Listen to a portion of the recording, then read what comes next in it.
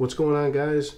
This is the JSAR HAWK, and I'm going to show a very simple mod that you can do to this to increase the power and make it much more efficient.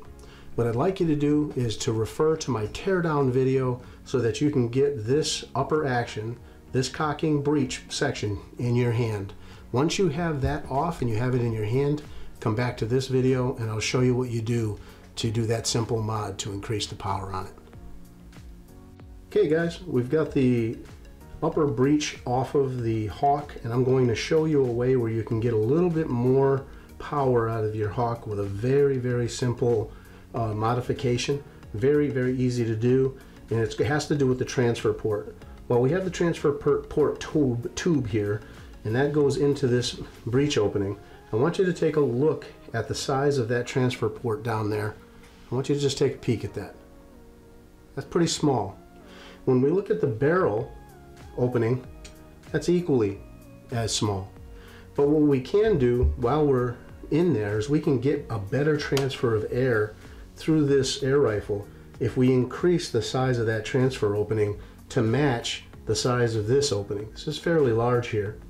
If you were to measure what that transfer opening is, you'd be somewhere around the 3/16 area. So I'm going to get a drill bit here just to demonstrate. There's 3/16, and you can see that fits on there very nice. So if a 3/16 were used through this opening to increase all the way through that breech block, we would have a nice open path, as long as we don't increase it so wide that the shoulder gets removed for the O-ring down in there. So let's go ahead and remove that O-ring. That's at the bottom, like that. And what you could do is take this to a drill press with a 3/16 drill it down through, clean it up so it's not rough, get some of the burrs off the edges, or we can simply do this with a hand drill, which is what I'm going to do here. This is aluminum, it's very easy to do, so that's what we're going to do with this this modification.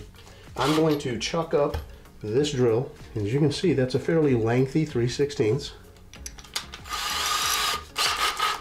Okay, we've got it ready to go. We've got this chucked up.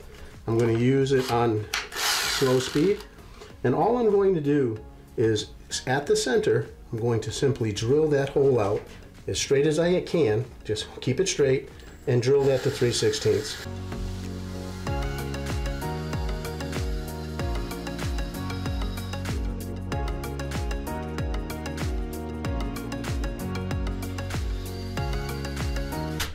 Okay, we just popped through.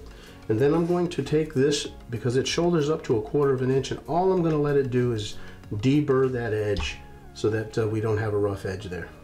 I'm going to get all the filings out of the way so this thing is good and clean. And then that last deburr portion that I was telling you about, I'm going to do that by hand. And all I'm doing is spinning that by hand just to make sure that that aluminum is good and clean. And I'm going to show you in a semi close-up here. Hopefully it'll focus. You can see that hole is much bigger now. The thing that we've done is take all those filings out, but what I want to do is make sure that when the barrel goes in, there's no burrs inside that are going to cause issues on my barrel. So I'm just going to get a larger drill bit and use it in the shank, use the rear shank of it to push it in to clean up that edge to make sure that there's nothing on it. So let's go ahead and use like a 3/8, something like a 3/8 size here, and all I'm doing is taking the rear of it and I'm going to push it through, and as you can see, that little piece of aluminum came out, and I'm just making sure I get any rough edges off of that hole we just made. And you can see all the little pieces are coming off of it, and I'm looking in there, it looks really good. Now that's so that these O-rings do not get ruined when I'm trying to put the barrel back in. When I put it in, I don't want to ruin them.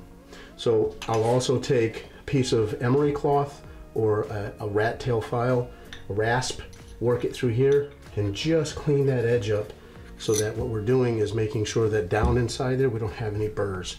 So I'm going to go ahead and keep deburring this.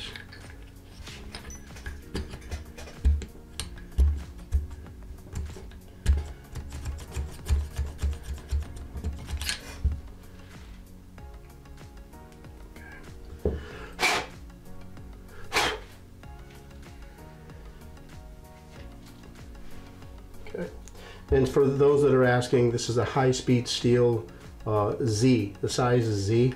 It's a little bit smaller than what we need, but if you find something that's tight, that fits in here, that you can slide the shoulder of this across, very hard steel, and you're just making sure that there's no bumps, nothing sticking up out of that aluminum.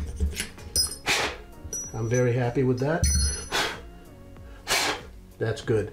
So we've just increased our transfer port there. I'm going to make sure there's no metal filings in here. Everything's good and clean.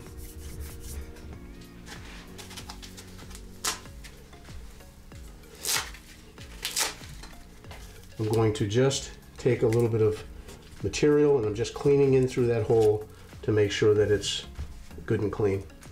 At this point, I'll put the O-ring back inside.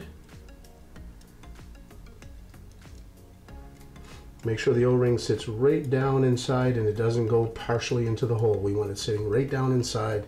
And then we're going to take our transfer port and we're going to line it up using a brass hammer. I'm just going to tap it down really light, nothing big, just tapping it into place, knowing that everything is good, straight, aligned like it's supposed to be, and ready for reassembly. And I'm looking down here to make sure that we're not tipped left or right. It's a pressure fit on this thing, so it's good to go. Everything's good. This is it. Now we'll continue back on a reassembly. Well guys, that's it. It's a pretty simple mod. Use the teardown video for taking the rifle apart to do this mod, and then use the teardown video to put it back together again. I will have a lot more future mod videos like this that will refer to the teardown video to get to a certain stage, and then in the video mod itself it'll keep it small, showing just the modification. Thanks a lot guys, appreciate you watching. Take it easy.